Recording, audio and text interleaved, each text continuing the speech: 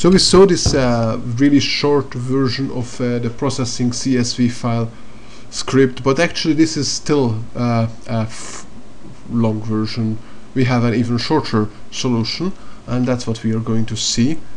We have a one-liner solution, and this is the code, and the rest that we don't even see in the screen is the actual file name, or you can put the file names there.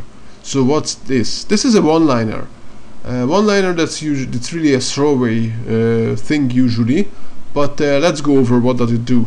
Not because we are going to learn deeply about one-liners in this course, maybe at the end, but because it's important just to have a look at it, so you will know what the powers are there, and then in due time you can invest some energy learning these things.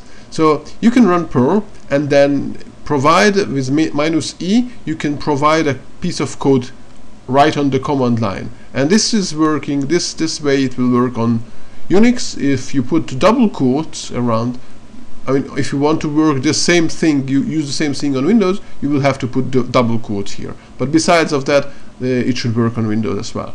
So this is the code, and -e tells Perl that instead of looking at a file where the code is, this is the code. So that so far is good. What are the other flags?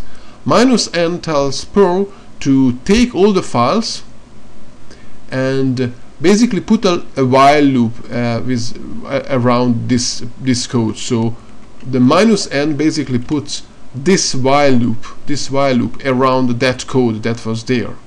Okay, so this is the code, and the -n puts the while loop around that. So meaning that it will go over all the lines on the command line, all the lines of all the files on the command line here, and execute this piece of code for every line. -a tells Perl to do autosplit. Autosplit means that every line is split automatically, and the result is put in the @f array. For some reason it's called @f. I don't know what's the reasoning behind it, but just it's a name. Probably it was taken from Oak. Anyway, it's @f, but it by default splits up where spaces are, and that's not good for our case. We want to split where commas are. So -f, the capital F, allows us to put here the string that we want to use for splitting. So we put here a comma, and that will tell Perl to split up the line, every line where commas are.